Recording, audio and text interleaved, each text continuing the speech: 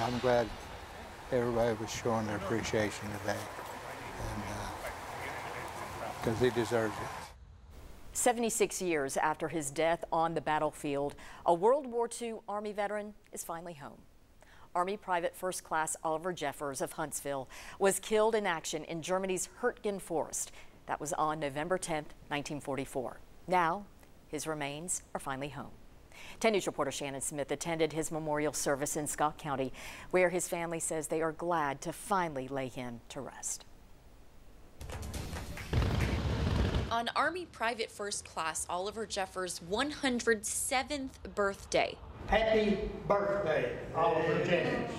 He was buried behind the church he grew up in, a church he hadn't been to in nearly 80 years. You're always wondering, you're always getting some kind of scenario that he's going to come home okay. But he never did.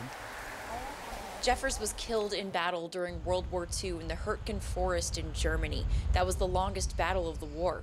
Until recently, his family didn't really know what happened to him. His nephew, Basil Massey, said they made up stories to keep hope. My father told me one time, maybe he found a German girl and decided to stay over there. Historians used evidence and DNA analysis to determine a set of unidentified remains recovered from that battlefield belonged to Jeffers. 76 years later, he's home. Men like Oliver Jeffers stood the gap and sacrificed so that we could have a free world today. About 100 people came to the service. But it was bigger than I figured it would be.